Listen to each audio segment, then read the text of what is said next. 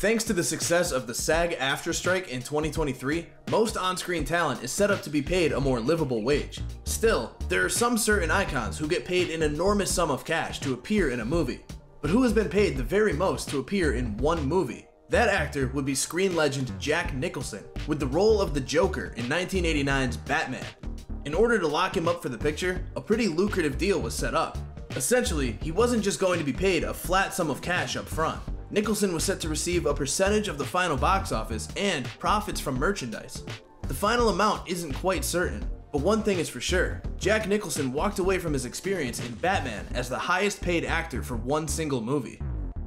By today's standards, Batman isn't the most explosive or exciting movie about the Caped Crusader that's ever been made. But Tim Burton built Gotham City into its most gothic form yet. Superhero movies aren't remotely this stylish anymore, nor are they this lively.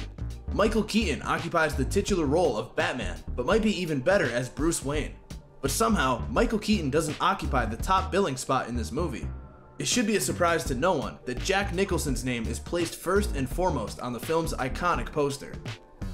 Nicholson was already a movie icon by the time this movie came out. By the late 80s, he had already been nominated for numerous Oscars for his work in movies like Easy Rider, 5 Easy Pieces, The Last Detail, Chinatown, Ironweed, and more. He even won Best Actor for One Flew Over the Cuckoo's Nest, an award that will cement anyone into becoming a bona fide Hollywood star.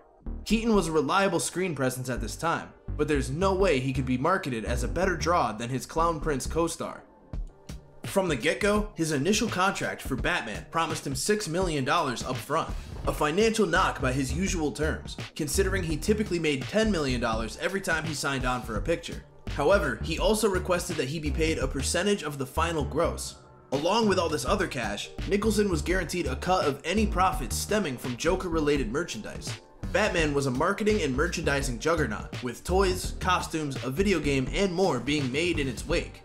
It hasn't been confirmed what the defined percentage of the final gross was, nor do we know exactly how much Nicholson made off Joker-related merch.